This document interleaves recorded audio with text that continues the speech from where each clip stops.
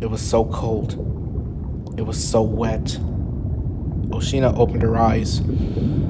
All she could see was a dark blue sky and a dark, endless abyss below her. But why wasn't she falling?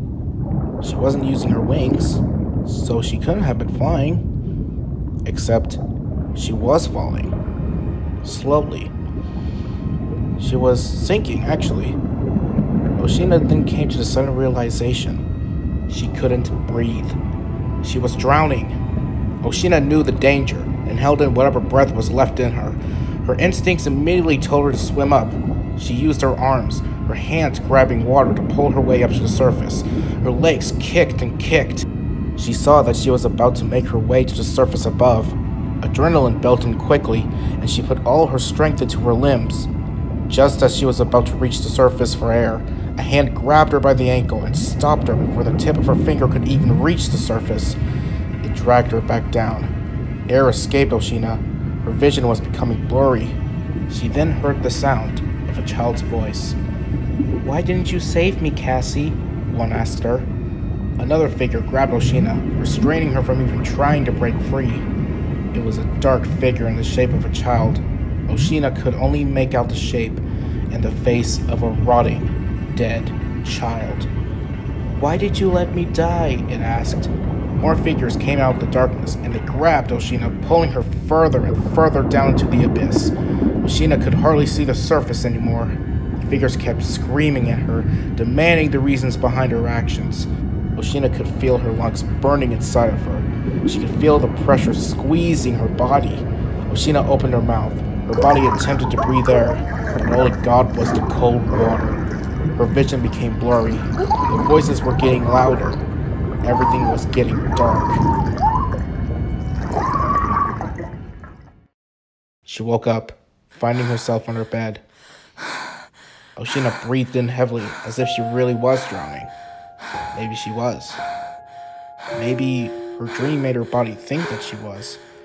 She looked at her bed and pillow to see that she was crying and sweating. She felt it on her face. There was still some running down her cheeks. She would be relieved that it was just a dream, but she was absolutely miserable. It happened again. She woke up to the same dream. This was the third week that it happened. Once again, she woke up early in the morning. All because of that damn nightmare. She sat on the edge of her bed, bawling out her tears. She couldn't help but think, why was this happening to me? Every night was the same. She did her routine, then went to bed, went to sleep, then woke up really early in the morning from the same nightmare. It was a loop every night. The first time she brushed it off, convinced herself that it was just a dream. But as the nightmares got worse and worse every night, she knew that something was wrong. She was really tired. She wanted to go back to sleep, but she can't. She just can't. Now if it's going to end up the same way, enough was enough. She had to find out what was going on. She decided to talk to Noah about it. Perhaps 9 o'clock in the morning would be the right time. She'll just need to entertain herself until then.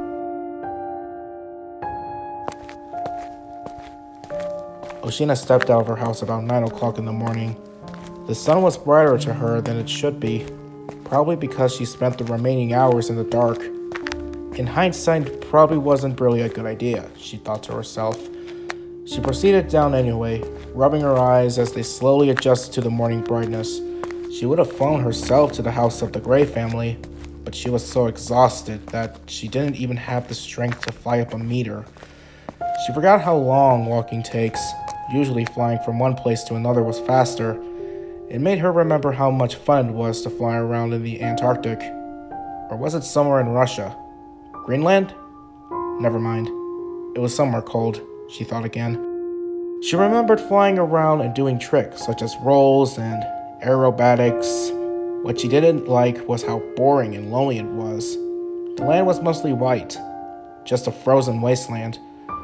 She remembered sleeping in caves and eating small animals such as rats and foxes. It sucked. She was actually thankful that it was Noah who found her, who gave her the chance of a better life. She was always fond of him. They made a great team during the Conquest War and the Erythium War. Seeing him by her side just made her smile.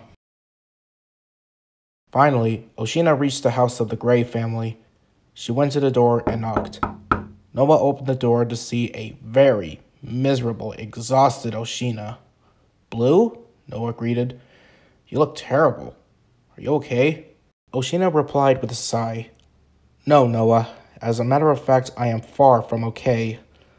Noah can hear the fatigued tone in her voice. Also, just by looking in her eyes, he can tell that she has been crying recently. He understood how serious the situation was. "May I come in?" she asked. "Of course. Please, make yourself at home," he replied, leading her inside. Oshina sat down on the red sofa. It was nice.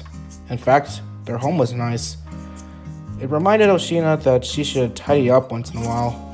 Skylar entered the room in her gray jacket, cyan top, and black shorts. "Honey, what's going on?" she asked. "It's Oshina," he replied. "Something is wrong with her." Skylar looked at Oshina, seeing how tired she looked. "Hey, Blue," she greeted, as if Oshina was a child. "Can I get you anything?" "Some breakfast would be nice. And some green tea if you have some." Skylar nodded and entered the kitchen to make what Oshina asked for. Noah came over to the couch that was right by the sofa. "What is this about?" Noah asked. Oshina figured that she should start with the nightmares. "These past weeks have just been awful. I can hardly sleep. I've been having the same dream every night, and it's just been getting worse and worse." Tears started to escape her sockets as she thought about it again. "I don't know how much longer I can handle it." "So the nights haven't been good to you, huh? What are these dreams you keep having?" "Drowning. I keep finding myself underwater, suffocating. Just when I think I'm about to reach the surface, a hand grabs me and pulls me back underwater. Then I hear a boy's voice. I don't know why, but he sounds so familiar to me. It gets blurry. I can hardly make out what the figure is. And more show up, grabbing and screaming at me. And when everything goes dark, I wake up. It's the same thing every night." Sounds intense. I'm really sorry to hear that. I know exactly what you're going through. Remember when you saw me glow red during the Conquest War? You mean when you turned into Atrocious? Yes. Sometimes at night, I still see him. He talks to me and taunts me about my mistakes I made in my life. But I don't think I can ever forgive myself for what I've done. Especially what I did to my dearest brother. The room was silent. Neither Oshina or Noah said a word for a little while. The silence was broken when Skylar entered the room with a plate of eggs on toast and a cup of green tea. She sat down on the coffee table in front of Oshina. Oshina thanked Skylar for the meal, then took a drink out of the cup. Oshina was more of a tea person than a coffee person. Hot tea or cold tea, it didn't matter to her as long as she liked it. She was satisfied. "So why did you come to me?" asked Noah. "I don't know. I felt like you were the closest friend I could come to," Oshina answered, before slowly taking a bite out for breakfast. Noah thought for a second. He isn't exactly the therapist type, but he does remember who was like his therapist. "Rytharus," Noah stated hushly. Oshina looked at him confused. "Rytharus," he said again. "He taught you how to use the force of nature, didn't he?" "He did," Noah answered. "Well, what about him?" "Rytharus has the gift of witchcraft. Surely he can help you with these nightmares." Oshina drank some more of her green tea as she watched Noah walk to the window. He opened the window and leaned forward through it. Cupping his hands around his mouth, he shouted 3 words. "Rytharus." And the sky boomed with thunder, like it was answering Noah's call. Then a small figure swooped down from the clouds above. Rytharus came down and landed on Noah's front yard. Noah gave him a friendly greeting when he stepped through the door. "Noah, it has been a while," he stated. "Yes, it is good to see you too, my old master. I sense you have a problem. Wouldn't be any other reason to call you over." Rytharus looked over at Oshina, who just greeted him with a little friendly smile. He slowly approached her and got to his knees by the arm of the sofa. "Would you like to come to my hut and talk about it?" Oshina was silent for a moment, giving it a thought. It didn't take long for her to answer. "Okay." Rytharus stood back up, then pointed out with his finger. The index shined bright yellow, and he drew a circle with it, forming a portal to his home. "Please, through here," he said, walking through. Noah and Oshina followed afterwards. It has been a while since Noah last visited Rytharus in his hut. It didn't look like anything had changed over the years. It was pretty simple. A single bed, a fireplace, a cauldron and an alchemist set to make potions, a small bookshelf with spells and magic, and the walls and shelves were decorated with the treasures of ancient times. "This is a nice place," complimented Oshina. "Thank you," replied Rytharus. "Now, if you can get to the matter at hand, please tell me what's going on." Oshina stood silent for a moment. "I can't sleep. I can't rest. No matter what I do, nothing helps." Oshina put her hands over her face as if she was about to cry again. "Flying around doesn't help. I became too tired to fly. I walked over to Noah's house. I need relief, Rytharus. Please, please." Noah was actually surprised by how terrified Oshina sounded. Usually she was calm. Hearing her tone of voice made him realize how serious this was. "I tried making a bedtime schedule, changing my diet, relaxing before bed, but nothing works." Rytharus gave some slight nods, letting her know that he's listening. "I see," he responded. "When it comes to continuous nightmares, it can occur for several reasons.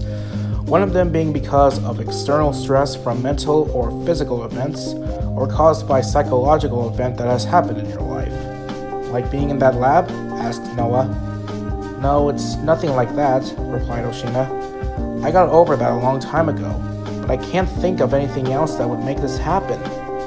"There might be a way to figure it out," said Rytharus, walking to his bookshelf, pulling out different books. No, not this one. Not you either. You're not right for this." "Ah!" He pulled out a dark purple book with a symbol on it. Looked to be a drawing of a dream catcher with an eye in the center of it. "Isn't that one of Nightmare's books?" asked Noah. "Indeed," replied Rytharus. "He lent me some of his books on dark magic for me to study." He flipped through the pages, scanning over which one would be the right one. "This spell should help me get an idea of how much you're suffering. To begin, Oshina, first I need you to lie down and sleep. I must see what you're dreaming of so I can have a better understanding." "Are you sure you want to see?" "If it's the only way," he replied. Oshina took a deep breath, then laid on the carpet of his hut. "Now sleep. Close your eyes and just relax," he said in a calm tone. Oshina laid still, closed her eyes, and drifted off to sleep in a matter of minutes. Rytharus extended his finger out, his index finger glowing bright purple. He slowly and gently touched Oshina's forehead, closing his eyes. In a few seconds, he connected with Oshina to her dream world. It was dark, cold. Rytharus' movements were somewhat slow. He realized that he was underwater. Oshina was an amphibious bird hybrid and can hold her breath for a long time, but even she knows she can't hold it in forever. He turned to the sound of Oshina gurgling, struggling. Those same exact figures were grabbing Oshina, pulling her down further and further underwater, away from the surface for her to even catch a breath. He can hear them calling to her, screaming at her. "Why didn't you save me? You're awful. I wish you were never born. How could you do this to me?" Just as everything was going black, one last voice said, "I hate you!"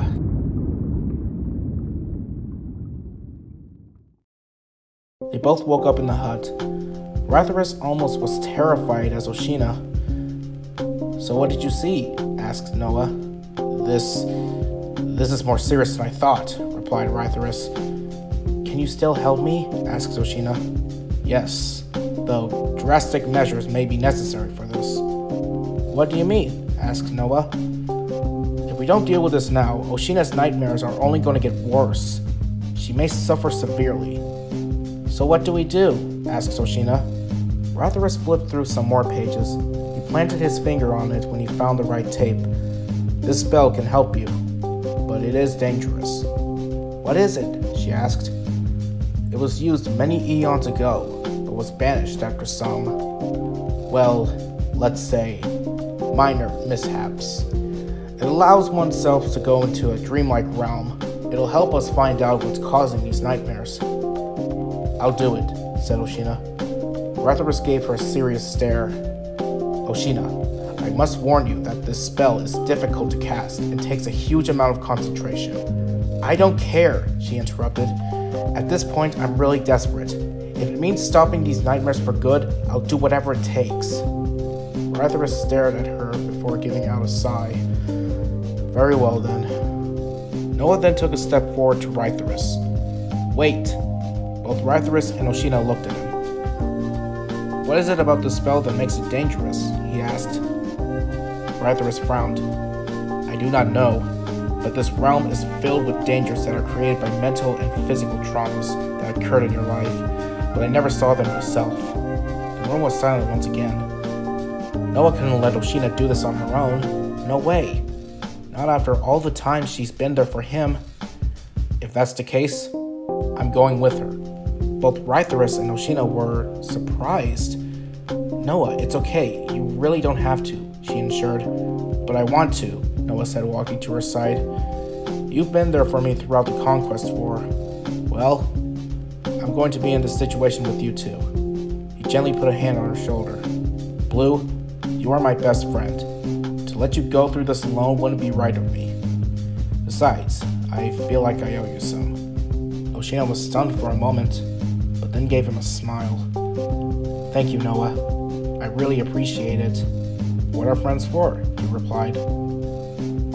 Okay, Ratharis. Whatever you have for us, we're ready. Ratharis nodded. Both of you lie down and rest. Noah lied down next to Oshina.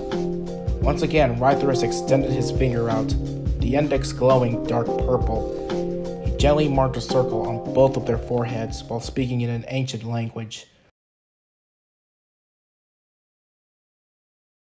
Without warning, their minds completely lost sense of their surroundings, and it felt like they were falling from a great height. The world spun around them. Ratharis' voice had completely faded. Feelings made their stomachs turn. They felt as if wind was roaring past them. They could say and do nothing but fall. Oshina wondered how much longer she and Noah would feel this way, until she got her answer quickly. Her surroundings became stabilized, and she was met with a thud on a wooden floor. Instead of feeling any intense pain like she expected, instead it felt like she just fell out of the couch. She gasped for breath, coughing before feeling the sensation of the ground below her. She lifted her head, then looked around. Noah was busy groaning, laying on his backside. Noah, are you okay? She asked. Yeah, just need a moment, he answered. He sat up, looking forward to demanding answers from Ratharis. Ratharis, what the hell was that? He was caught off guard by the change of scenery. It looked like some old vintage home. Looks as if no one stepped in here for years. Where are we? Asked Noah. I don't know, answered Oshina. Noah got up, then took her hand, helping her up to her feet. Noah looked around again. Ratharis, he called out. There was nothing but his echo to answer his call. I'm guessing this is the dream realm he was talking about, said Oshina. Not exactly what I expected, Noah replied. Oshina discovered a door, then walked to it. Noah quickly followed her. Looking back at him, she said, Should we? I guess so. There doesn't seem to be anything useful here. So Oshina slowly placed her hand on the handle, then hesitantly turned the knob. What she saw next took her completely out of surprise. Outside was this city, but it was covered in a blanket of fog. They could only see 5 miles in front of them, but that wasn't what surprised Oshina. What surprised Oshina was that this town, This place. It all seemed too familiar with her, but she can't recall why.